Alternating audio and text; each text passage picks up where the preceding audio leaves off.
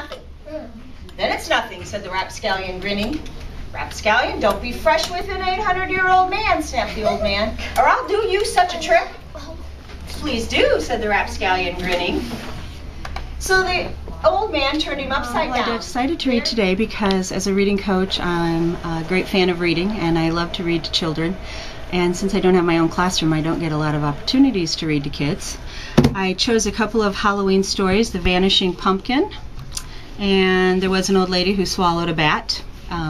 Two of the favorites. There Was an Old Lady Who Swallowed a Bat is about a lady who swallows a bat, and then she has to swallow a ghost and a cat and bones and stuff to try to get rid of the bat that she swallowed. And at the end she yells trick or treat, and she burps up all of the characters. Because you learn about new stuff, and you'll know what to do when you grow up if you learn. Do your teachers talk to you a lot about reading? Yeah. What did you like the story that you read today? That one that was called It's Not My Fault. Did you like that story? Yeah. What did you like about it? He did lots of stuff that was bad, and it was funny. Well, I stayed up too late last night to watch my favorite movie on TV. I don't know what happened, but my alarm clock, it didn't work this morning, and I overslept. That's because that's a lie.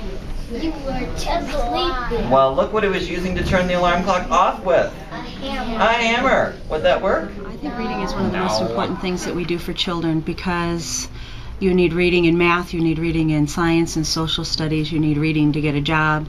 And so I think today really stresses how important reading is, and not just reading yourself, but listening to good stories and hearing different people read. And